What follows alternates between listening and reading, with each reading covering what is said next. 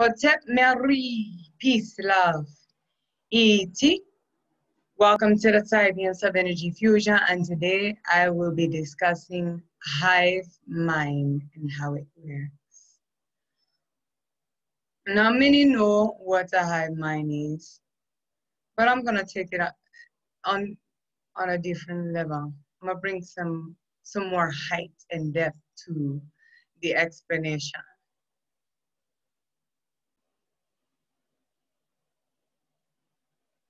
Now, there's one way that hive mind works.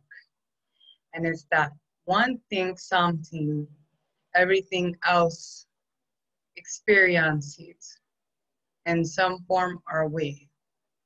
And we call that synchronicity. 1 second. So when one comes upon a revelation that hasn't been known to a collection of beings, this one being now free, excuse me, this one being who came across this revelation of information has now freed the rest of the beings who are of who they are, the opportunity to gain this wisdom as well, which they already have, just not an inner and understanding of it yet. Sorry about that. So when one has collected the data from the hive mind, or the seer, the one who had the seeing of something that the rest wasn't aware of.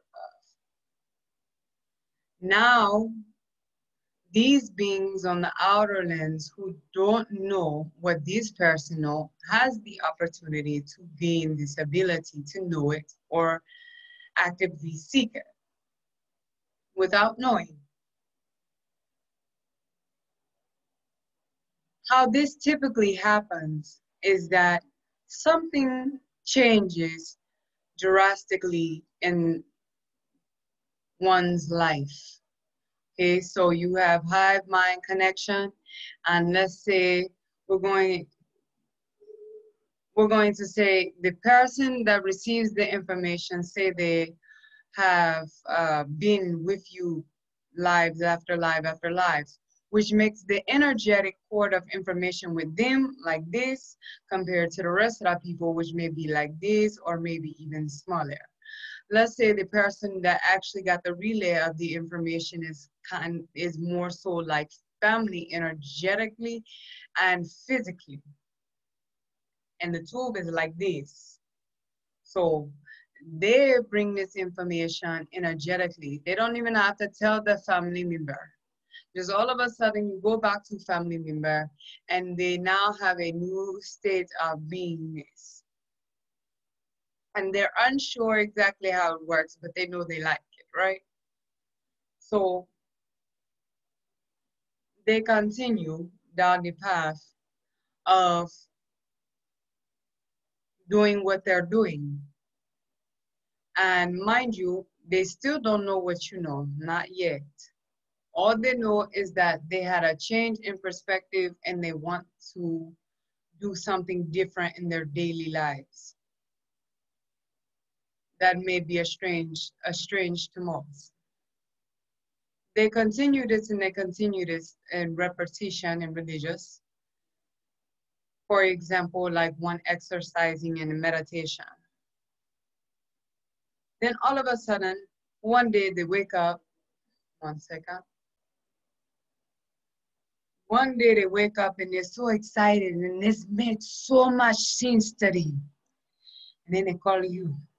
And like, hey, I just figuring something. And like, what? It is the information you just found out like way time ago, but you never expressed to nobody because you knew that nobody would understand what you had to say. And then you hit them with that That's odd. And some may hit them with a, that's amazing. You actually, and then continue conversation. See, when you're less of of being, you know, airheaded about, you know, I'm the black sheep and things like that, then you can go somewhere. Because then when they tell you, you're like, okay. And then you start to build up that awareness that they have access. And then, excuse me, and this is when you start building spiritual communities. Then you start really coming into opportunities and possibilities to grow your awareness in different ways. You start to be more objective in your seeking, not always in your emotions when you're seeking certain information. One second. You also learn how to receive information. And what I mean by that is, one second, sorry, Virgie. So what I mean by that is when someone comes to you with information and you know it's just what you need because they mentioned something that you're seeking, right? But then it comes with all the various things and things like that. Well, you start to learn to how to dissect information that you truly need from the information you don't need. So you gotta when you get more into it, you start to understand that when people deliver information, that is going to be all mixed up. Why? Because they have access to the information through their genetics.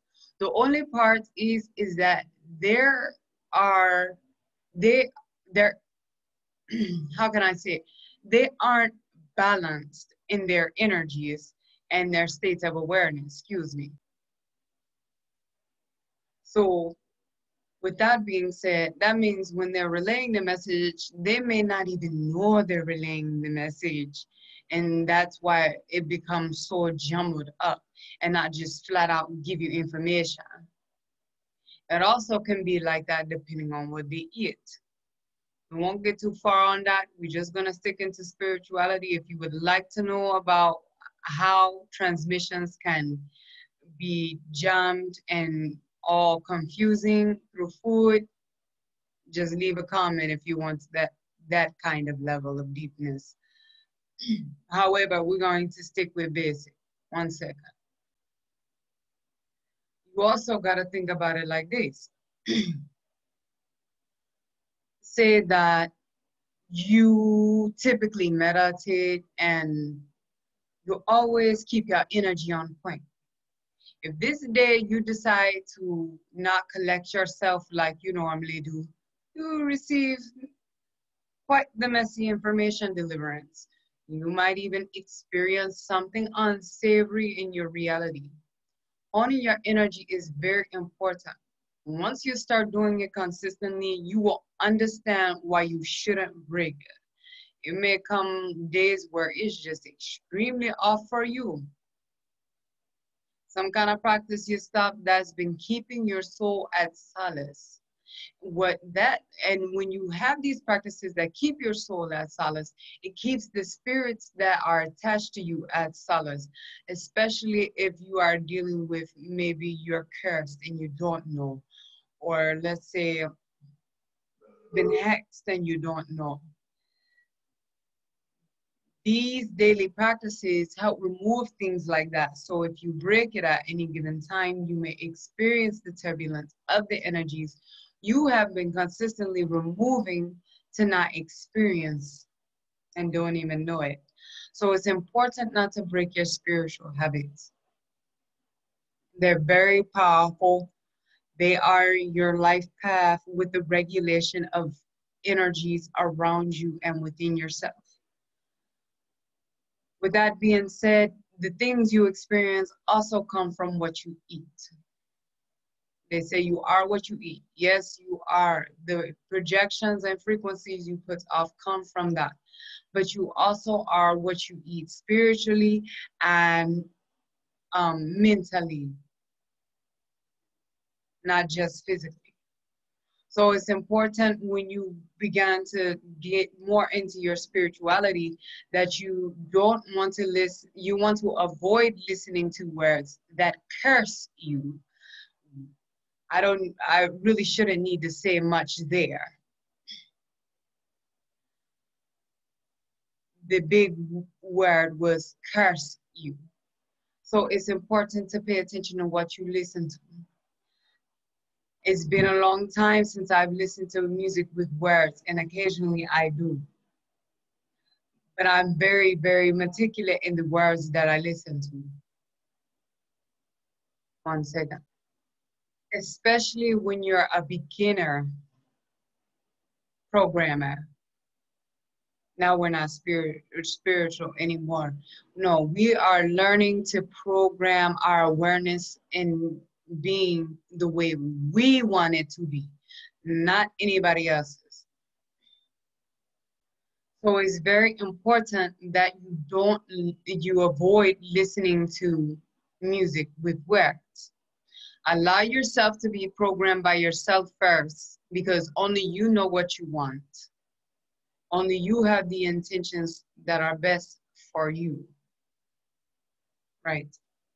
So also, with that being said, vibration is highly